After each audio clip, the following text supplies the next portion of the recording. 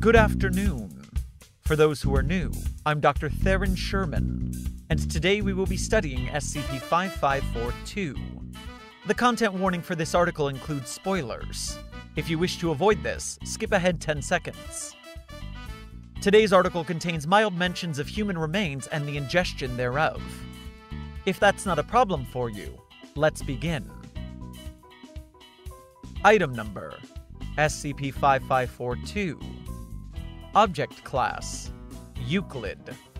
Special Containment Procedures. The parcel of land SCP-5542 is located at is currently held by a Foundation shell company, Singh, Chang and Partners. A standard perimeter has been established under cover story Retiree Timesharing. Objects recovered from the property are kept in cold storage at Site-42 pending further testing. Investigation into Person of Interest 5542, see Addendum 5542-A, is ongoing.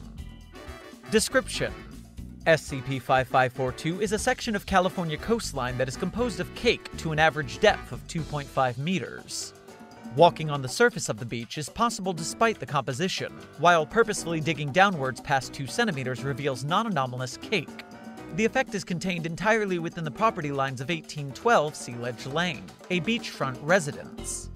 Discovery: on December 15, 2020, Foundation agents embedded in the Santa Barbara Police Department were alerted to a potential anomaly during an altercation between an officer and a local psychic detective, claiming that he'd had a vision of multiple people disappearing on a beach made of cake at the given address.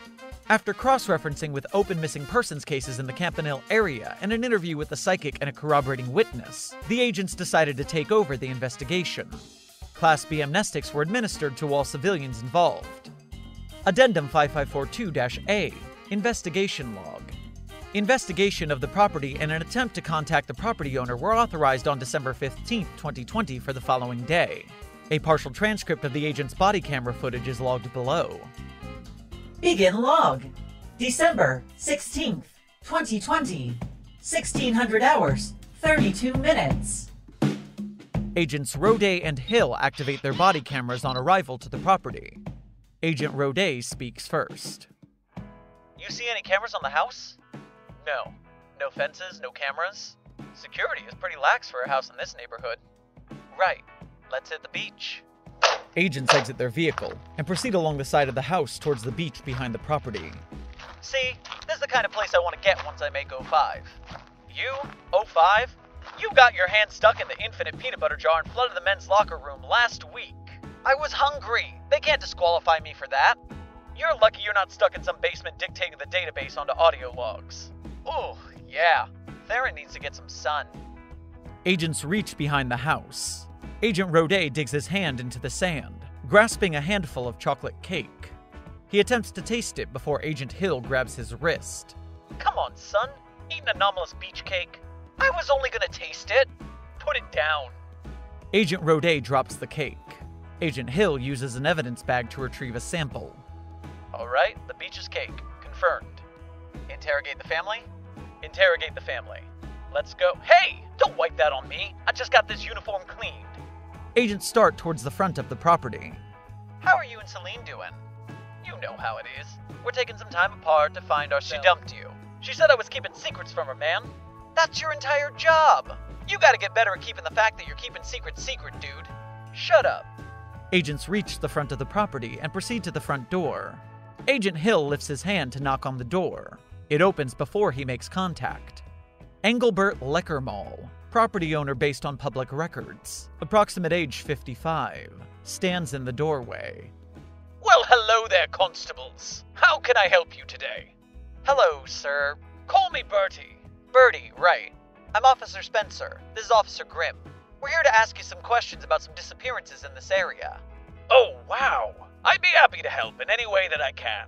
Come on in. We can talk inside. Agents enter the residence. As they pass the living room, a teenage male is sprawled on one of the couches wearing headphones. The wife is at La Cumbre working on her tennis game. Wish she would take that boy with her. He could use a little exercise. Getting a little plump around the frame, if you know what I mean. Right. We're investigating a rash of disappearances of local youths. How tragic. Such an awful waste of potential. Yeah, the kids were all seen in this neighborhood. You haven't seen anyone shady around lately, have you? Not that I've noticed. My family and I have lived here for ages. We know everyone, and I haven't noticed any perfidious persons. No, sir. The group arrives in the kitchen. Coffee? No thanks. I'd love some. Leckermall places 2 disposable coffee pods into an elaborate coffee machine. Got this beauty when we renovated the kitchen. Empty night, the double-wide oven cost as much as my car. But the missus had to have her domain be state-of-the-art. Amen that. Back to the investigation. I was wondering if you had any problems with trespassers. We've had complaints from some of the neighbors about local kids sneaking onto the private beaches to party. Of course! It happens all the time. But we're not as stuck up as some of the community. Leckermall raises his pinky finger in a mocking gesture. Amen again. But Bertie, let's cut to the chase. Rodet pounds his hand on the counter. Why is your section of beach literally made out of cake? Leckermall and Agent Hill stare at Agent Rodet. What in blazes are you on about? Yeah, dude, it's completely edible. There's no way that could have happened without you knowing. You can't be serious. As a witch in a tornado. We checked ourselves before we came to the door. Your beach is somehow cake instead of sand. It seems impossible, but there it is, written in the frosting. You know what? This is probably an elaborate prank from my Alpha Tau Omega brothers, those incorrigible rogues. You know, UC Santa Barbara. Go Gauchos. The coffee maker beeps. Leckermall moves to retrieve the coffee. They excavated your backyard beach and replaced it with cake? Leckermall hands a mug of coffee to Agent Rodet. I don't know how they got the Dean's car on top of the roof either. These pranks get better every year. Why don't we head out back and show you the situation? Leckermall starts towards the back of the house. Agent Rodet moves to take a sip of his coffee before Agent Hill takes it from him. They begin to whisper to each other. What the hell was that? I thought I could get him to crack. Get the hell out of here. No, you get the hell out of here. No, go with Bertie. I'll catch up. Oh, gotcha. Agent Rodet moves to follow Leckermall to the back of the property. Agent Hill takes a sample of the coffee before dumping it in the sink. End log! Extraneous data redacted. Agents Rodet and Hill confirm with Mr. Leckermall that the beach was cake before giving him a number to reach them if he had any more information. They then adjourn to their motel for the evening. Addendum 5542-B, Disappearance. On December 17, 2020, Agents Rodet and Hill returned to the address for follow-up questions. Upon arrival, Agent Rodet noted that the house looked different in a, quote, hard-to-place way. Agent Hill's knock on the door caused it to fall inwards, off its hinges. Investigation of the interior revealed that the house was now vacant. Agent Rodet described the residence as decrepit, as if it had been abandoned for decades, with the sole exception being the kitchen, where Agent Hill noted that the room smelled as if someone had been cooking, in line with Agent Rodet's observation that the oven was still warm. Further forensic analysis found evidence suggesting that the age sections of the home had been abandoned for upwards of 40 years, where the appliances in the kitchen were found to be less than a month old and otherwise non-anomalous.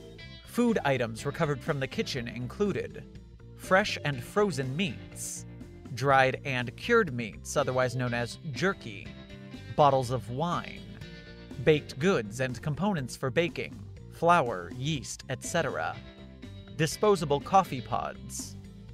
Laboratory analysis revealed the meat to be human flesh, while the other food products also tested positive for human DNA.